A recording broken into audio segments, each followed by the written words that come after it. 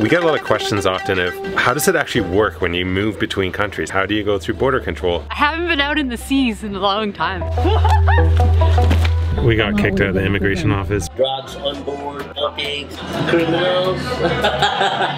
I'm Ben, that's Ashley. Together, we did the unimaginable. We sold everything and then set off on a mission to sail around the world. Civilization. See you later. Oh, it's a marlin. It's a marlin.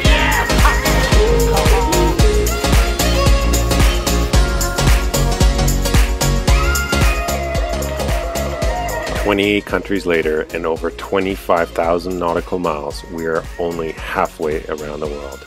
I have no idea what's gonna happen. Subscribe to follow the adventure as we finish this lap. Alright, so we're just getting ready to leave. We're heading to the Philippines and we're in Palau right now. Beautiful Palau. But it's time to check out. We're gonna check out with Customs and Immigration and Department of Transport. There's 3 agencies here, so it's a lot of paperwork. So we'll give you a little overview of how that actually works today, and then we'll link some documentation down below. When you leave a country, you have to go back to Customs Immigration to check out of the country. They stamp the exit on your passport, and then the Customs usually gives you a clearance form. And that means you can leave the country and go into the next country. I think what it really means is that you haven't incurred any weird debts or done anything illegal in the current country, so that you basically are leaving a clean wake to go to the next. These are really important out here.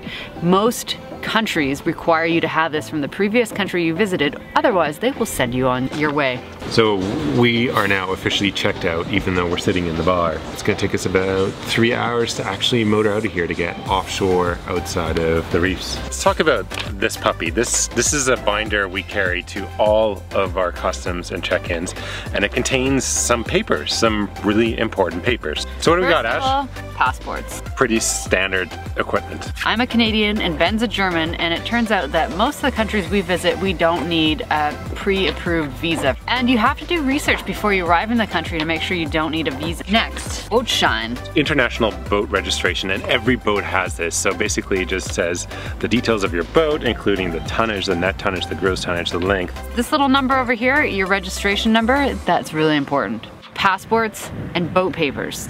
Those are the papers that you need to provide for Customs and Immigration. Anyways, in the Philippines, what happens is it actually takes about a few days to get towards a port where there's an immigration office. So we're gonna put up our yellow flag, it's called a quarantine flag, and we're gonna pull into the first island we see and catch some sleep. And then it'll take us a couple more days to actually get into where there's an office. All right, we're off. When we came here, we'd been like sailing across like lots of places for a long time. It's time for us to go. It's time to go offshore before the sun sets, because after the sun sets, you don't want to be sailing your reefs. The pass is actually right behind you. You can't see it.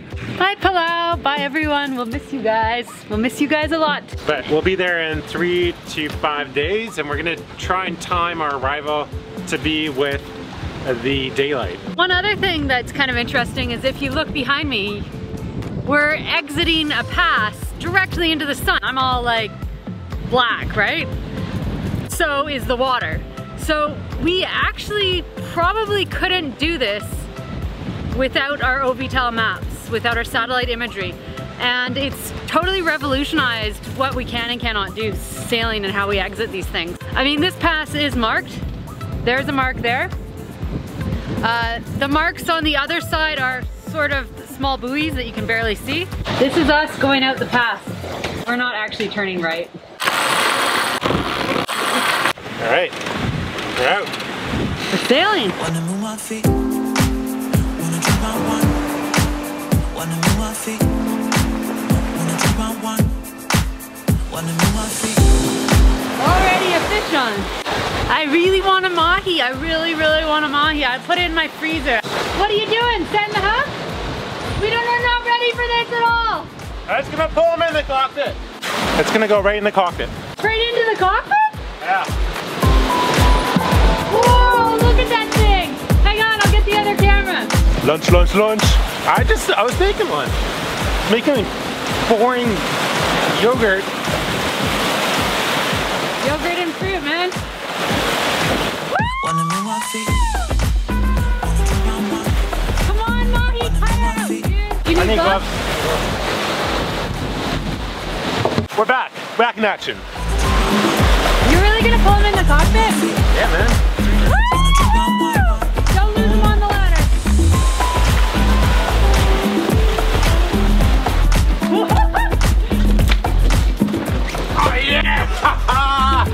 Look at this beauty.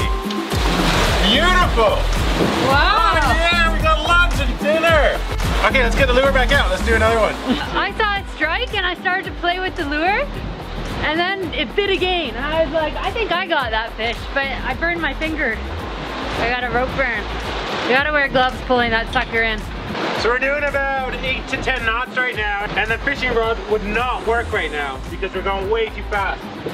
So we've got the hand line out, the 300-pound test, and we're just making lunch, making dinner. I have been wanting a mahi for so long. I am so excited. It makes good everything. Good sushi, good sashimi, good tacos, good cooking. It's just freaking amazing. He's not the hugest we've caught by a long shot, but he's a good size. He's good for lunch, dinner.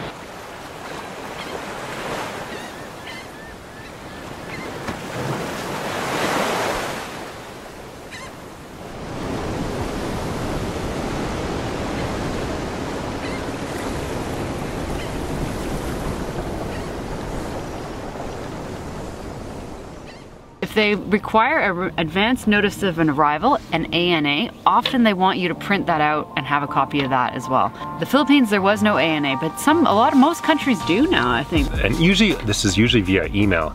And you send this out usually 48 hours minimum before you arrive, stating your boat, the color, the size, the crew, the names of the crew, and when you plan to arrive and where. And they want that bad, and if you don't do that, you can actually get either fined or turned away. It's been 2 nights, so day 3 of passage to the Philippines. And this is my first video diary, and I have no idea what to say. It's kind of funny. So we were meant to start this on the first day, but we were actually pretty miserable the first couple of days of passage. I'm one of those people who likes to play by the rules, and when we go to check in, I don't mind in some countries sort of, you know, cruising a bit before you check in, especially if there is no area to check in. And we've done it several times. We did it in Papua New Guinea, we've done it in Panama and the San Blas Islands.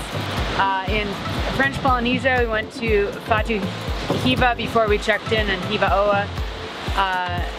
Yeah, there's been a number of times where we've sort of cruised en route to check in, and this will be one of those times. We've been averaging really pretty good speeds, and we have 220 miles to go. We're gonna stop at Suluan Island, which is on the edge, like the outermost eastern part, and it's a tiny little island. We'll sleep for the night, we'll get a good sleep, but then we're going to Cebu to check in, and I don't really want to go to Cebu City, so we're gonna try and head to Port Carmen. And Port Carmen isn't really in Cebu, so it's kind of north of Cebu. And I'm gonna email them and let them know that's what we're doing, but I'm a little bit nervous they're gonna be like, no, you must go here, or be like, no, you are in big trouble. That is very bad and you must pay. Apparently this is one of those places where you might end up paying a little tiny bit more to check in. Their current plan is that. We got kicked out of the immigration office.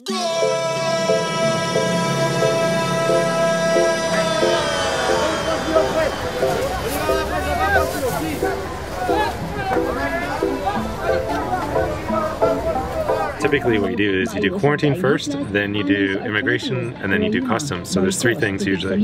Here in the Philippines it's kind of unclear what you do, so they told us we do have to do quarantine. So we're off to quarantine office now. It should be all good. We'll do our quarantine, we'll go back to immigration, then we have to find customs. And customs is notoriously a little bit finicky here in Cebu City, so it should be interesting. Yeah, first time. We're halfway across the city now doing quarantine in some weird spot. The pre-pratique, this means that we are cleared to be inside the country, and what will happen is that this means we can bring our yellow flag down. It's our quarantine release, so it means that we are both healthy and that we haven't brought anything into the country that is contaminated. Back at immigration, we're gonna nail it this time. The health department was under construction and the immigration's in a mall, and the customs is in a port.